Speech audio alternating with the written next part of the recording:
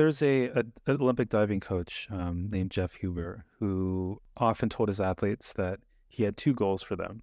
One goal was to help them learn how to dive better. The other goal was to help them learn how to dive better in competition. And that there's obvious overlap between those two goals, but they're unique challenges that require different methods of preparation to excel in each of those areas. So for me, that was pretty transformative,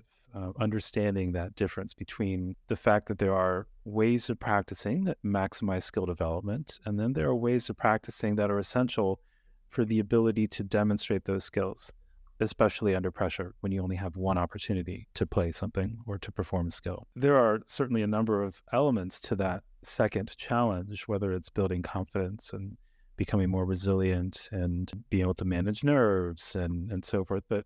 increasingly over time, the single skill that I think seems to be so essential for the ability to get into the zone and get into that state of flow that we've hopefully all experienced in some form or another in some area of our lives is focus, the ability to know exactly what is most helpful to think about at any given point in time and to be able to stay completely immersed and engaged with just that thing or those things in the moment for as long as we need to. That has been fun for me to explore with musicians, because I think a lot of times for musicians, they've all had the experience of being in a state of flow and being in the zone, but it's often not clear to us how we got there and what we're doing when we're in that sort of state. It's usually because, especially once we realize we're totally in the zone, we get shoved out of the zone, and then it's hard to know how to get back there.